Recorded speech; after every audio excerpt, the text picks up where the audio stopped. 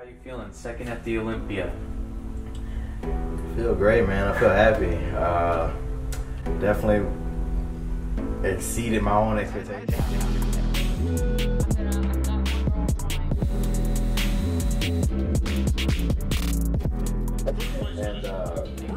And yeah, like I said, I'm going into the show. I'm very conservative, and I feel like I'm pretty realistic with myself and where I am in the sport right now. I thought third to fifth, and I ended up edging out Breon's just barely.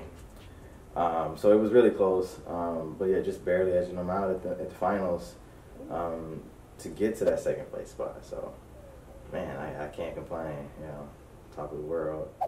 What were you thinking when you were up there? Like, what's going through your head when you're on stage?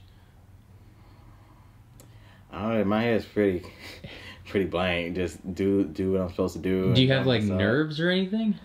No, I'm pretty comfortable on stage. I'm very comfortable. The only time I get a bit nervous is I don't even get nervous anymore. I get anxious. I'm ready to get up there and do what I want to do. Mm-hmm. Yeah, so waiting backstage, like waiting, because we were supposed to go up first, then they moved us to last. So just waiting to get on stage was the biggest challenge for me. Like, oh man, I gotta wait for bikini, and these bodybuilders is gonna take a whole extra like 2 hours, so I gotta sit around. But yeah, I haven't been nervous in a long time. I've only been nervous when I've taken time off from competing. So like the year I took off and coming back, because I'm like, man, I've been away for so long. And then the other year I took off when I first turned pro. So besides that, no nerves. Are you like looking for your people in the crowd or anything? I look for a second. I always hear my mom scream at, just because her voice is so recognizable. Yeah. I'll hear other people sometimes, but I may not recognize who they are. Right. But I definitely hear her, and I always can tell. I've never seen her, but I always can tell the area, and I'll point to her area. Yeah.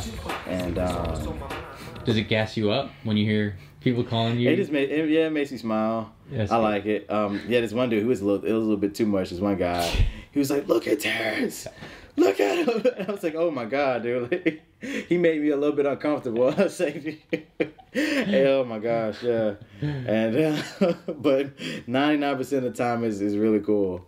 Yeah. What were you thinking when Breon was putting his hand in your face? Yo, I was like, yo, what is this guy doing? I mean, yeah, I don't know. Breon was in his own little zone at that point, and I don't think anyone really liked that when he was doing that. I think he was a little bit too much. Yeah. But we all get competitive, and sometimes people get a little bit too into it. And Breon's overall a cool dude, so it didn't really bother me after. For that, it didn't bother me further than that 1 second. I'm like, what in the world's happening? Yeah. Obviously, your posing routine is like structured, and you planned it out, and you've been practicing that, right? But like when they call for a pose down, and you got to come out to the front of the stage and you do your thing, right? Like, do you have a strategy for that? No, not anymore. I mean, it's just they've already judged the show. Most of it's just for fun and for the fans. I know back in the day, I'm a fan of like history and listening to guys, and I know Arnold and Franco talk about, oh, if he hits this pose, I'm going to hit this pose. I'm imagining, I don't know all the rules back then, but I'm imagining they maybe they were still judging at that point for them to have that type of strategy. But for us, they're not doing it. They're compiling the votes, and they're passing it up to the announcer by that point. So it's really just for fun. So I'll go try to get some pictures with the dudes I like, so we can have pictures for later. Like I took one with Chris. Finally, I remember him asking me 4 years ago for like a most muscular shot. He asked me again this time, and I finally said, all right, let's do it. And that's probably one of my favorite shots of the show. No game plan, just enjoy the moment. Yeah. So it's kind of like a fun thing. What did you think when Bob Chick said that was one of the best posing routines you'd ever seen? This is the stage to do it. That's one of the best ones. He says it all the time now. I mean, it's pretty cool. I actually, every time I still do appreciate it, because Bob has been around for so long. He's a veteran. He's been seeing bodybuilding for man, 30, at least 30 years now. He's been in the sport, seeing different athletes compete. So I mean, it's definitely a huge compliment. Even listening to the live stream with Dennis James saying my routine was comparable to Lita Brada's. They said they got Lita Brada vibes. This reminds me, the posing kind of reminds me of Lita Brada. Yeah. Take you back to that 1988 Yes. Olympia. And that's exactly what they're looking for when it comes to classic. And that was really, really nice to hear because he's my favorite ever. so that's always cool. And it's pretty funny that they saw that influence in there. It was just so identifiable for them. So, yeah. Do you feel good about your posing routine? Yeah, I really enjoyed it. Yeah, one of my favorites so far. The song choice was definitely one of my favorites. I mean, I like every song that I choose. This one was just I felt like it was a really good option, really, really good choice. It reminded me a lot of the Survivor routine because it's an older song remixed, same type of style of music, same type of a lot of stuff. I mean, it's a little different because I guess Destiny Child is a little bit newer than Europe, the guys that sing Final Countdown, but both very popular and iconic songs for sure. Mm-hmm. Yeah. So, you got second. Did you get feedback from the judges? Like, I've been playing on it. The only one I talked to so far is Tim Gardner. mm-hmm. I love Tim. Tim's a really nice guy. He's really, really nice. He loves bodybuilding. And the reason I talked to him is just because, he's close. He lives in Florida. I've been seeing him since I started. I've done my first pro win was his show, so I just feel a bit more connected with him. Seeing him around Florida a lot more often than the other guys. I guarantee you, someone in New York is probably gonna talk to Steve before Tim, or someone from some other is gonna talk to somewhere else. So. Tim told me don't change a thing. He said just make sure you keep your waist tight. That's my biggest strength. And he didn't really have anything to say. So I'm like, because I told him, I still got a lot of work to do. He's like, yeah, I don't know, man. You look pretty good. I was like, okay. Well, I'm not good enough to. In my mind, I didn't tell him this, but I'm like, I'm not good enough to be Chris yet. So there's something I need to do better. Mm-hmm. So I just told him, I want to, put some size, a little bit more size on. But I told him that I do want to improve on my midsection as well. More direct ab work. I mean, to be honest with you, I don't do a whole lot. But just focus a bit more on that. More vacuums in the morning. More just ab crunches and stuff. Just to be able to contract certain stuff better. I have a hard time flexing my obliques, my serratus, so just focusing on that. It's just no secret to that. It's just repetition and consistency. So something I need to pay a little bit more attention to. I mean, yeah. Okay. So then, your idea of what you want to improve on moving into next year's Olympia would be that ab work. Anything else? A lot of, I still got a bit more size I can put on, but I also want to make sure I'm covering all my bases. So yeah, definitely midsection control and a bit more flexibility in certain areas. I want to be able to rotate my torso more in my top poses, bring my arms back a bit further. In these, I'm a little bit stiff up top. People always think I'm pretty flexible. I am from my lower body down, but my upper body is really, really tight. So a lot of stretching, a lot of yoga I want to do. Just make sure I'm healthy all around. I know guys like Jay Cutler, he said at his best he was doing massage work 4 times a week. I don't know if I can afford massage work 4 times a week because it'd be very expensive. That's a whole car note. But I do have one of those massage guns, so I can do massage. I do what I can. I always tell people yo, you do what you can. When I was younger, I couldn't afford any massages, so I would just make sure I stretched every day, make sure I foam rolled every day. Now that I can get a massage guy at least once a week, then I do that. So you take it by steps. You do what you can, with what you got.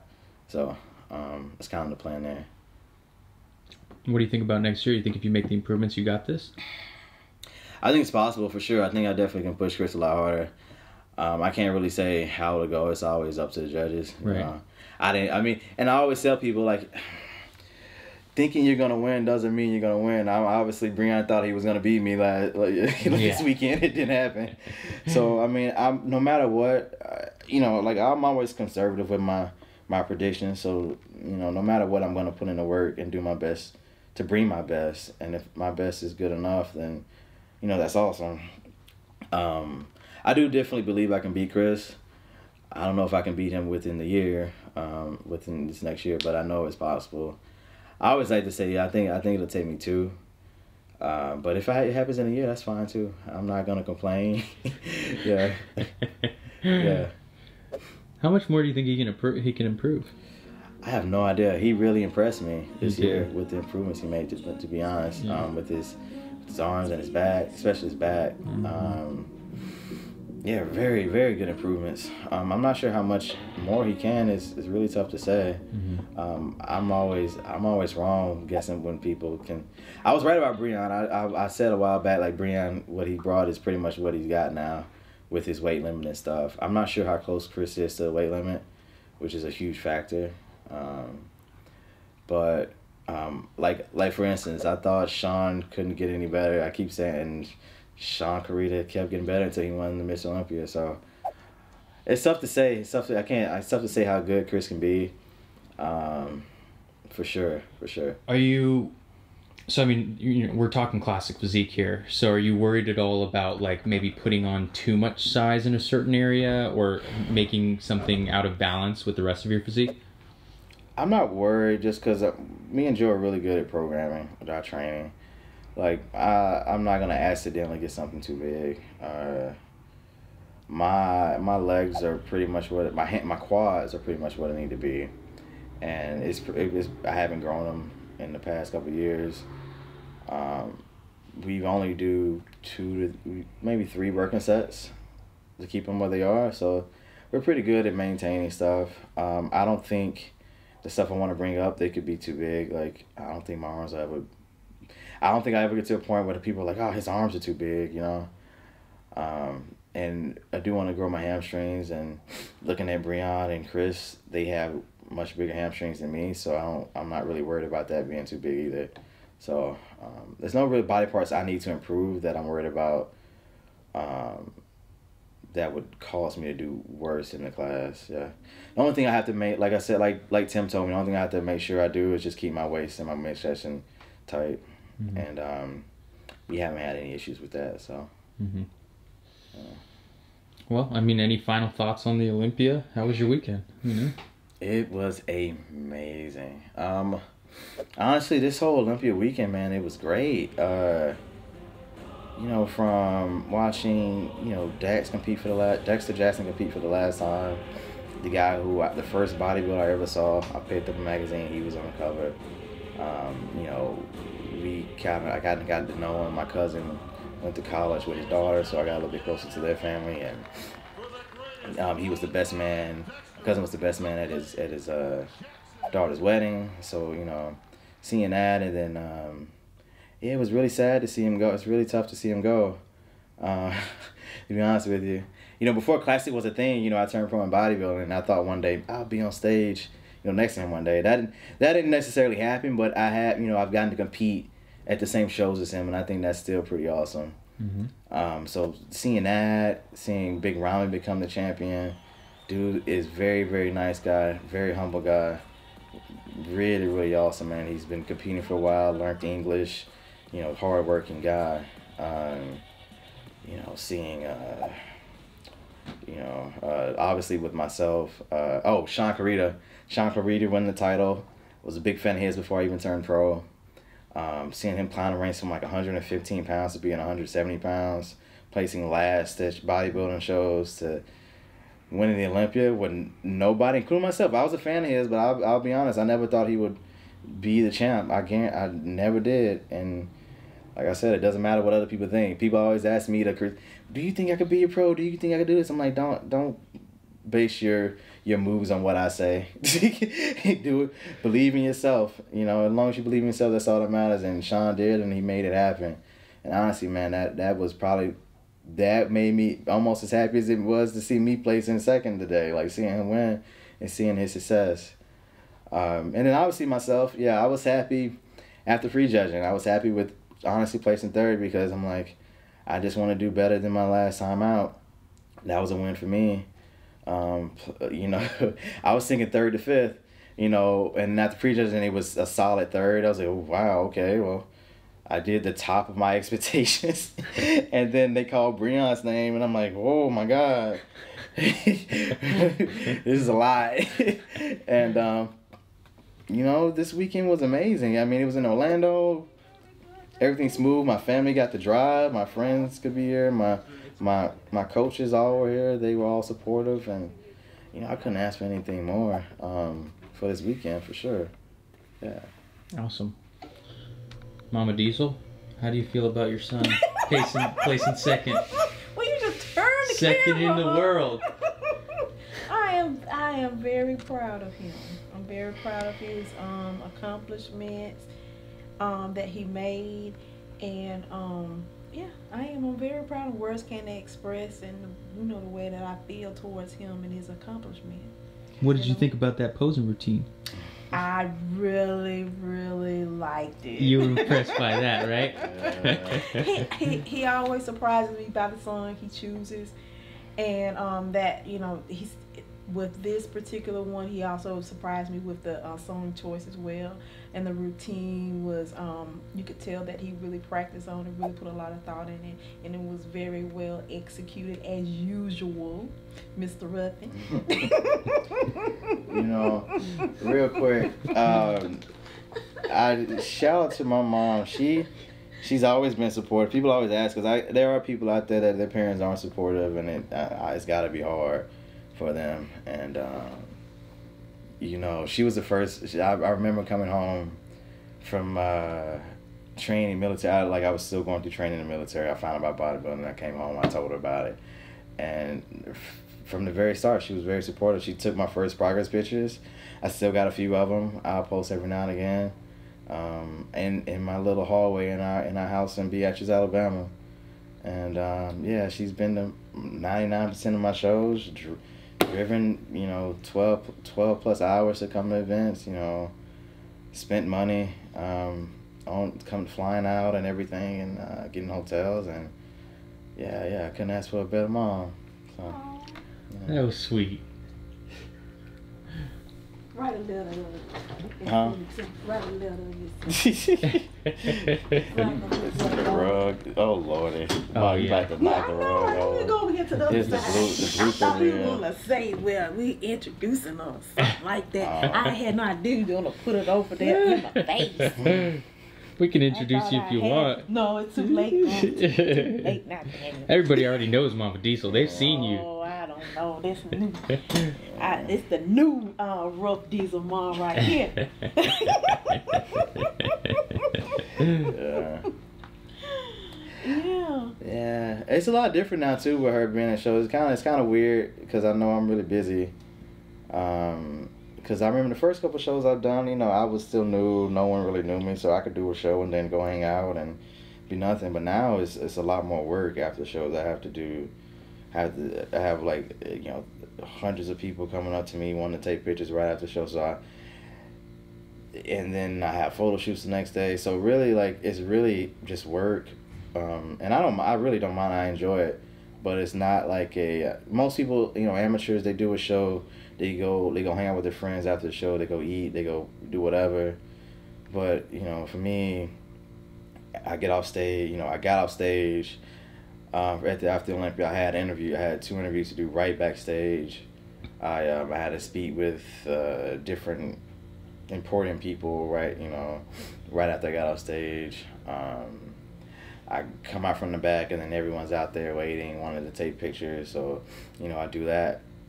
And like I said, I don't mind it because I know I've been there, and you know they get this one chance out of the year to see me, and I'm like, if I don't do this now, they won't get a chance till next year, you know. So I you know, I appreciate these guys coming out supporting, and you know I like to do what I can to, you know, make their evening better, because I've been there. I've had pros, you know, blow me off or whatever, and it sucks.